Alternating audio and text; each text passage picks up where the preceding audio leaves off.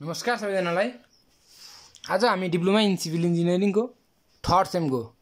Building कन्स्ट्रक्सनबाट चाहिँ हामी important क्वेसनहरू लिएर आएका छौँ इक्जाम पोइन्ट अफ भ्यूले। कृपया भिडियो अन्तिमसम्म हेरिदिनु र कोही च्यानलमा नयाँ हुनुहुन्छ भने कृपया च्यानललाई सब्सक्राइब गरी नजिकैको बेल आइकन दबाउन नबिर्सिनु होला। र हामीसँग सोशल मिडियामा जोडिन चाहनुहुन्छ भने कृपया डिस्क्रिप्सन बक्समा लिङ्क राखेको छ, त्यहाँबाट हामीलाई फलो गर्न सक्नुहुन्छ र नजानेको प्रश्नहरू सोध्न पनि सक्नुहुन्छ। आज हाम्रो इम्पोर्टेन्ट क्वेसन गर्ने क्रममा हामी पहिला लेसन 1 देखि हेर्छौँ इक्जाम पोइन्ट अफ भ्यूले इम्पोर्टेन्ट क्वेसनहरू। अब लेसन 1 देखि जनरली हाम्रो इक्जाममा सोधिने प्रश्न भनेको डिफाइन बिल्डिङ भनेको यसको डिफिनेसन दिन पर्यो र युज भनेको यसको युज बिल्डिङको युज के हो त, यसको कहाँ प्रयोग हुन्छ त त्यो लेख्न पर्यो। र टाइप्स अफ बिल्डिङ भनेको के रेसिडेन्टल बिल्डिङ, कमर्सियल बिल्डिङ हो कि नै, यसरी नै अब एजुकेसनल बिल्डिङ, रिलिजियस बिल्डिङ हो कि नै, रिलिजियस बिल्डिङ हो, यस्तै अब टाइप्स अफ बिल्डिङ के छ त त्यो पनि लेख्नु पर्यो। र कम्पोनेन्ट अफ बिल्डिङ भनेको बिल्डिङको कम्पोनेन्ट्सहरू के हो त भन्दाखेरि सब स्ट्रक्चर र सुपर स्ट्रक्चर है त। तिमी सब स्ट्रक्चरमा त फाउन्डेसन भइहाल्यो। अब सुपर स्ट्रक्चरमा के पर्छ, प्लिन्थ लेभल पर्छ कि अब माथि अब के पर्छ, हाम्रो माथि अब वालहरू पर्छ कि के पर्छ प्लिन्थ लेभलमा, प्लिन्थ के अरे सब स्ट्रक्चर र सुपर स्ट्रक्चरमा हो कि नै, हो त्यो हजुरले लेख्नुपर्ने हुन्छ। त्यसै गरी हाम्रो लेसन 2 बाट इम्पोर्टेन्ट क्वेसन के छ भन्दाखेरि डिफाइन फाउन्डेसन भनेको के हो, र टाइप्स अफ फाउन्डेसन भनेको डिप फाउन्डेसन र स्यालो फाउन्डेसन, र डिपको र स्यालोको पनि टाइप्स छ हाम्रो, सब टाइप भनौँ म त्यसलाई चाहिँ। फाउन्डेसनको टाइप चाहिँ स्यालो र डिप भयो, र स्यालोको नि सब टाइप छ र डिपको पनि सब टाइप छ। त्यसै गरी हाम्रो what are the methods of improving bearing capacity of soil, यो पनि इम्पोर्टेन्ट क्वेसन हो। हजुरले क्वेसन ब्याङ्क छ भने त्यहाँबाट नै हेर्न सक्नुहुन्छ। यो भनेको यो लेसनदेखि यो मोस्ट इम्पोर्टेन्ट क्वेसन नै भइहाल्यो, इक्जाममा सोधिरहेको छ। What are the method of site investigation, यो पनि एउटा इम्पोर्टेन्ट क्वेसनै पर्छ। र त्यसै गरी अब हाम्रो played load test and penetration test in brief भन्छ, यसलाई डिस्क्राइब गर्नुपर्ने हुन्छ हजुरले। भनेको प्लेड लोड टेस्ट भनेको के हो र पेनिट्रेसन टेस्ट भनेको के हो, त्यसमा त्यति दुईजना चाहिँ दुइटालाई डिस्क्राइब गर्नुपर्ने हुन्छ। त्यसै गरी हाम्रो 5 नम्बरमा छ causes of failure of foundation, भनेको कारण के हो त भनेको हाम्रो फाउन्डेसन फेलियर हुनुको कारण के छ त हो कि नै। अब लो बियरिङ क्यापेसिटी अफ सोइल होला हो कि नै, अब के छ त, अब अनइक्वल सेटलमेन्ट होला, अब यस्तै के छ त। अब हजुरले चाहिँ त्यहाँबाट चाहिँ हजुरले हेरेर पढ्नु होला। इम्पोर्टेन्ट क्वेसन भनेको यो लेसनदेखि यही 5वटा हो। 5वटा पनि जेनरली हाम्रो इक्जाममा धेरै सोधिने प्रश्न भनेको एउटा 1 नम्बरको, 2 नम्बरको, 3 नम्बरको र यो 5 नम्बरको, यदि 4 यस्तो यो लेसनबाट दुईवटा क्वेसनसम्म सोध्ने गरेको छ, दुईवटासम्म है। त्यसै गरी अब लेसन 3 हेरौँ। लेसन 3 मा हाम्रो इम्पोर्टेन्ट क्वेसन भनेको types of brick and bond, भनेको ब्रिकको टाइप्स के हो त, first class brick, second class brick. अब बोन्ड भनेको के हो भन्दा English bond, Flemish bond, structure bond, अब हो त्यहीहरू चाहिँ पढ्नुपर्ने हुन्छ। रिटेनिङ वाल भनेको के हो, यसको युज के हो, रिटेनिङ वालको यति दुईवटा मात्रै इम्पोर्टेन्ट क्वेसन लेसन 1 र लेसन 2 बाट, के अरे लेसन 3 बाट चाहिँ 1 र 2 भनेको दुईवटा टाइप्स छ इम्पोर्टेन्ट लेसन, यति हो लेसन 3 बाट जेनरली इक्जाममा सोधिने प्रश्न भनेको। त्यसै गरी लेसन 4 हेरौँ। अब हाम्रो लेसन 4 मा सोधिने प्रश्न भनेको method of dressing of stone भनेको स्टोनलाई चाहिँ हामीले कसरी ड्रेसिङ गर्छौँ त, त्यो चाहिँ एउटा भइहाल्यो। क्लासिफिकेसन अफ स्टोन मेसनरी, अब अस्लार, रवल हो त्यो के छ, अब हो त्यो त्यही नै क्लासिफिकेसन अफ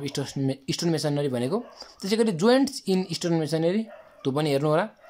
त्यसै गरी selection of stone for masonry भनेको अब सिलेक्सन स्टोनमा हार्ड हुनु पऱ्यो हो कि नै, हेभी हुनु पऱ्यो हो कि हार्ड हुनु पऱ्यो कि हेभी हुनु पऱ्यो कि वेल ड्रेस हुनु पऱ्यो, यसरी नै अब के छ राउन्ड हुनु पऱ्यो कि हो, यस्तै के छ पढ्नु होला लेसन 4 बाट। र लेसन 5 बाट हाम्रो इम्पोर्टेन्ट क्वेसन भनेको objective of partition wall and types of it, भनेको पार्टिसन वालको बेला हामीले डिस्क्राइब पनि गर्नु पऱ्यो, अनि यसको पार्टिसन वाल लाउनुको कारण के हो त त्यो पनि भन्नु पऱ्यो। र टाइप्स भनेको पार्टिसन वालको टाइप्स पनि छ, हो त्यो टाइप्स पनि हजुरले पढ्नु पऱ्यो। त्यसै गरी हाम्रो लेसन 5 देखि सेकेन्ड इम्पोर्टेन्ट क्वेसन भनेको what is cavity wall and यसको एडभान्टेज, भनेको क्याभिटी वालको एडभान्टेज के हो त, के छ फाइदाहरू हो, त्यो पनि हजुरले हेर्नुपर्ने भयो। लेसन 6 बाट what is ड्याम्पनेस and its effect on work, भनेको अब ड्याम्पनेसले के इफेक्ट पर्छ त काममा, हो त्यो हेर्नु पऱ्यो। कज एन्ड सोर्सेस अफ ड्याम्पनेस भनेको केले गर्दा चाहिँ हाम्रो ड्याम्पनेस हुन्छ, र सोर्स, त्यसको सोर्स के हो त्यो नि हेर्नु पऱ्यो। मेथड्स अफ ड्याम्प प्रुफिङ भनेको एउटा भइहाल्यो। ट्रिटमेन्ट अफ ड्याम्प प्रुफिङ, यो भनेको लेसन 6 देखि इम्पोर्टेन्ट क्वेसनहरू हो हाम्रो इक्जाममा सोधिरहेको। यिनीहरू 4वटामा इक्जाममा यो 4वटाबाट एउटा क्वेसन 100% फिक्स हो, त्यो भएर यो 4वटा मध्ये चाहिँ हाम्रो इक्जाममा दोहोरिरहेको क्वेसन हो 4वटा चाहिँ। त्यसै गरी अब हाम्रो युन लेसन 7 मा हेरौँ। लेसन 7 मा प्रोपर्टिज अफ कङ्क्रिट भनेको कङ्क्रिटको प्रोपर्टिज भनेको के विशेषता हुनुपर्छ त कङ्क्रिट एउटा कङ्क्रिट बनाउनलाई के विशेषता हुनुपर्छ नि त त्यो पनि लेख्नु पऱ्यो what are the process of कङ्क्रिटिङ भनेको कङ्क्रिटिङ गर्ने प्रोसेसहरू के हो र कङ्क्रिटिङ इक्विपमेन्ट भनेको कङ्क्रिटिङ गर्दाखेरि चाहिने इक्विपमेन्ट्सहरू के हो भनेको कङ्क्रिटिङ इक्विपमेन्ट्सको बारेमा डिस्क्राइब गर्नुपर्ने भयो त्यसो गरी लेसन 8 मा हेरौँ लेसन 8 मा हाम्रो इम्पोर्टेन्ट क्वेसन भनेको what are the characteristics of good फर्मवर्क भनेको फर्मवर्कको लागि हाम्रो एउटा बिल्डिङ बनाउन चाहियो भने हामीलाई फर्मवर्क त चाहिन्छ र फर्मवर्क पनि अब राम्रो खाले फर्मवर्कको क्यारेक्टरिस्टिक्स भनेको विशेषताहरू के हो त भनेर लेख्नुपर्ने हुन्छ मेटेरियल्स युज फर फर्मवर्क भनेको फर्मवर्क बनाउँदाखेरि चाहिने मेटेरियल्सहरू के हो टाइप्स अफ सोरिङ एन्ड स्क्याफोल्डिङ भनेको टाइप्स अफ सोरिङको टाइप्स के हो स्क्याफोल्डिङको टाइप्स के हो र तिनीहरूको युजेसहरू त्यो पनि हजुरले लेसन 8 बाट चाहिँ इम्पोर्टेन्ट क्वेसन हो यति तीनटा मध्ये पनि मोस्ट इम्पोर्टेन्ट भनेको चाहिँ हजुरको यो 1 र 3 त्यसै गरी अब लेसन 9 बाट हेरौँ लेसन 9 बाट इम्पोर्टेन्ट क्वेसन भनेको डिफाइन लिन्टेल एन्ड इट्स टाइप्स भनेको लिन्टेलको टाइप्स के छ त अनि यसको युज भनेको लिन्टेलको युज के हो त त्यो हेर्नु पर्यो डिफाइनिङ अथवा डिफाइनिङ हो त डिफाइन आर्क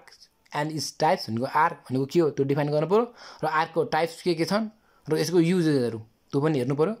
लेसन 10 बाट हाम्रो इम्पोर्टेन्ट क्वेसन भनेको ग्राउन्ड फ्लोर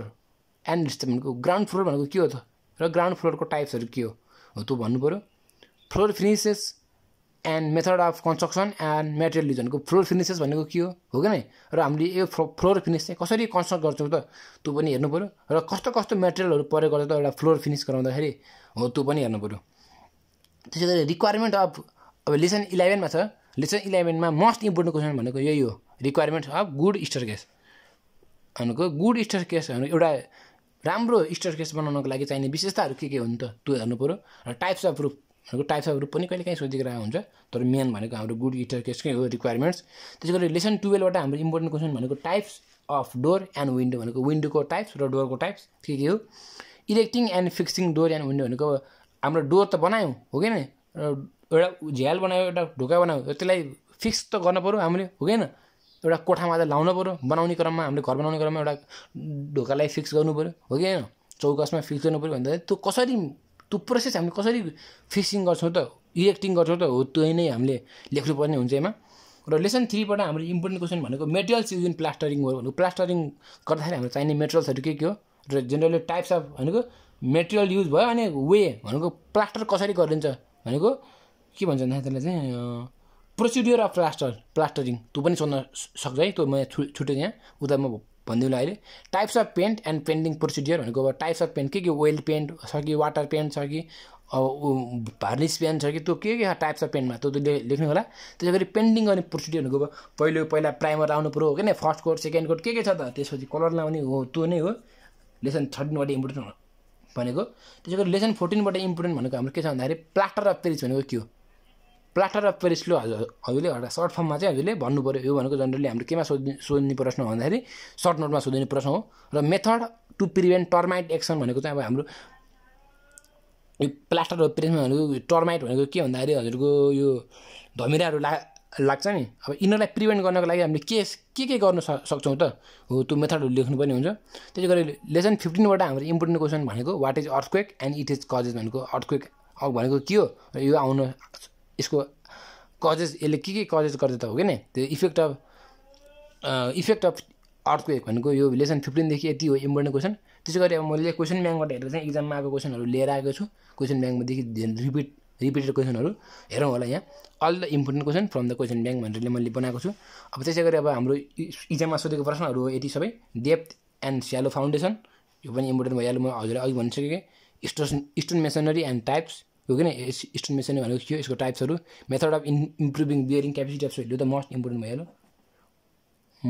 यो त define ड्याम्पनेस and method of damp proofing यो पनि मस्ट भइहाल्यो procedure to construct stone masonry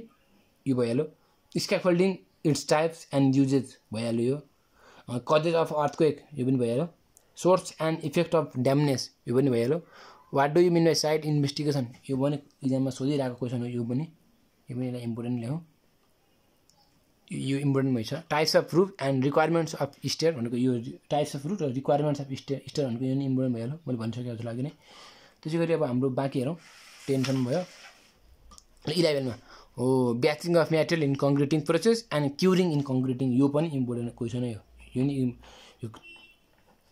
यो त्यसै गरी causes and effect of earthquake, यो पनि अर्थक्वेकबाट सोध्ने सम्भावना क्वेसन हो। Explain building form for earthquake resistance, types of ground flowering, requirements of building components, define workability of concrete, also explain slum test method भनेको अब स्लम टेस्टको बारेमा चाहिँ हामीले डिस्क्राइब गर्नु पऱ्यो। यो मेथड चाहिँ हामीले स्लम टेस्ट चाहिँ कसरी गर्छौँ त, यो हाम्रो अब वर्कसपमा अथवा कहीँ अब फिल्डमा हामीले स्लम टेस्ट गर्नु पऱ्यो भने त्यसको गर्ने प्रोसिडियरहरू के हो त्यो भन्नु पऱ्यो। Describe design mix of concrete, what are the factor affecting the strength of concrete, यो पनि हाम्रो इम्पोर्टेन्ट क्वेसन नै हो, यो पनि इम्पोर्टेन्ट नै पर्छ। Define फर्मवर्क and characteristics of good फर्मवर्क, यो पनि इम्पोर्टेन्ट नै छ। Method of material use in DPC, यो भइहाल्यो। Describe technical terms use in staircase, यो पनि इक्जाममा 2 चोटि सोधेको प्रश्न हो। प्रोसिडियर अफ प्लास्टरिङ हो, अघि हजुरले मैले भन्यो नि यो प्रोसिडियर अफ प्लास्टरिङ भन्ने, यो इम्पोर्टेन्ट छ। त्यसरी explain hand mixing of concrete, यो पनि इम्पोर्टेन्ट नै क्वेसन हो। Difference between single and double स्क्याफोल्डिङ, यो छ। Types of लिन्टेल, types of woods, के windows sorry would भनेछु। Bulking of send, disadvantage of black cotton soil भनेको अब कहाँ हाम्रो जेनरली काठमाडौँमा पाइँदा ब्ल्याक कटन सोइल हो कि नै, यसको डिसएडभान्टेज छ किन के हो त, हो कि नै, कस्तो खाले फाउन्डेसन बनाउन सकिन्छ त, which types of foundation can be made in black cotton soil, हो कि नै। मेथड अफ साइट एक्सप्लोरेसन, यो पनि इम्पोर्टेन्ट क्वेसन भइहाल्यो।